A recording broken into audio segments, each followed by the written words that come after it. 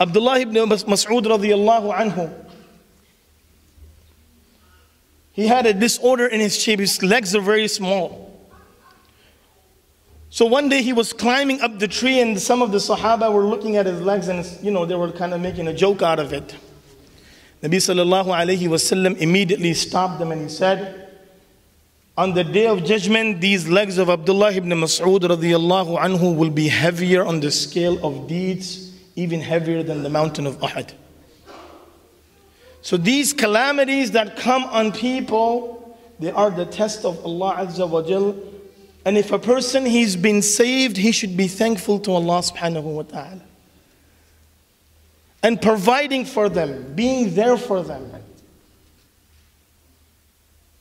giving them assistance.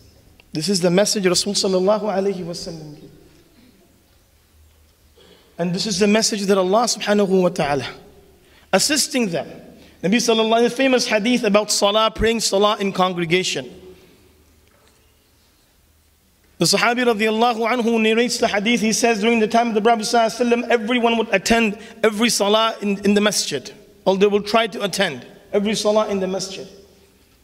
Only those people who were left out, munafiqun nifaquhu ma'lumun, those hypocrites that their hypocrisy was exposed in front of people, these people won't come to the masjid for regular prayers. Even an individual who could not walk properly, needed assistance of two people, he would also come to the masjid by having the assistance of two individuals. Their stage, their being not able to walk, not to do things, would not stop them. Why? Because there were people there for them. There were people there to assist them, to help them, and not to make them realize of what they're missing in their life. Not to make them realize, to look down upon them.